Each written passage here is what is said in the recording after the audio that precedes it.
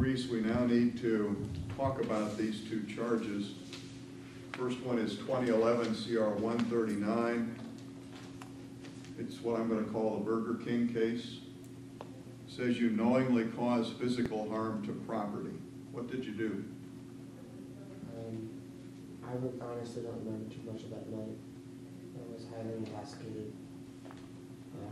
I have seen the videotape from the police department, and I guess I broke in and set it on fire. Okay, so you have no independent memory of anything? Bits and pieces, I don't remember setting the fire. I don't remember why I broke in, where I broke in at. But you've looked over the police reports with Mr. Sass, the discovery? I have, Your Honor. And you understand you're pleading guilty to knowingly causing physical harm to property owned by Burger King,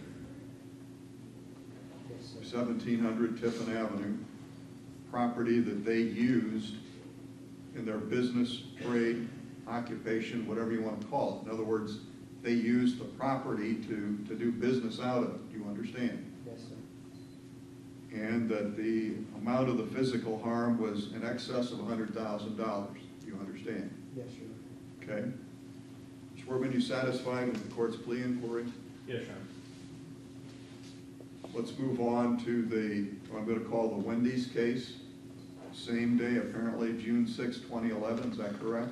Yes, Your Honor. Wendy's as at 500 Tiffin Avenue. So that's in the city of Findlay and in Hancock County. Is that correct? Yes, Your Honor. Okay, what happened at Wendy's? I actually have no recollection of that at all. Okay. Well, you're pleading guilty to knowingly causing physical harm to the property. Yes, sir. So you're pleading guilty to knowingly doing something that you're telling me that you don't have any recollection of. Do you understand? Yes, Your Honor. I just want to clear on the record here.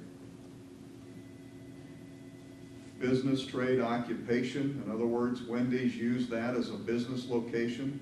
Do you understand that? Yes, sir. And that the amount of physical harm involved was in excess of $100,000. Do you understand?